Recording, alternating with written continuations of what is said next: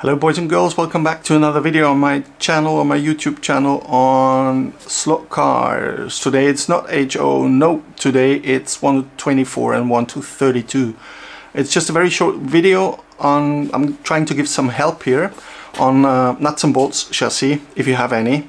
How would you adjust the gear mesh perfectly so that you don't have a screaming gear or a very tight going gear that is more like a brake rather than helping you accelerate.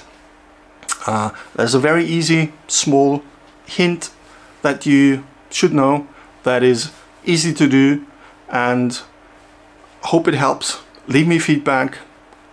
I think this is something to keep in mind. Stay tuned. So the big question on an Sidewinder or Anglewinder chassis is, how do you adjust the gear mesh? How do you adjust, let me get this right with the autofocus.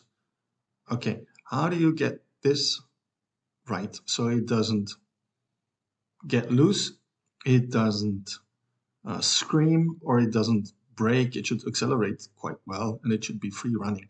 What I use is paper, like this paper. It's thicker paper than the usual cheap one. Yes, because that works best for me, and I tear it in stripes like this one. I'm going to show you in a second how I'm adjusting the gear mesh with this on a nuts and bolt chassis.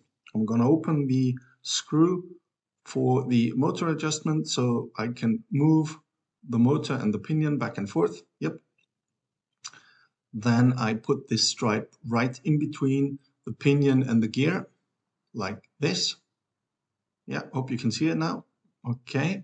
And the way I tighten it is I press the motor with the pinion towards the gear, like this, with a paper stripe in between. Yeah, this autofocus is killing me. And then I'm just tightening the screw that holds the whole motor bracket, like this. And then I just turn the paper stripe out, and what's left is this perfect gear mesh.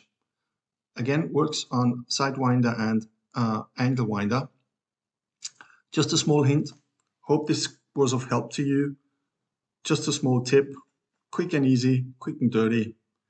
Don't forget to subscribe. Don't forget to stay tuned. I'll be back with more 32 and 24.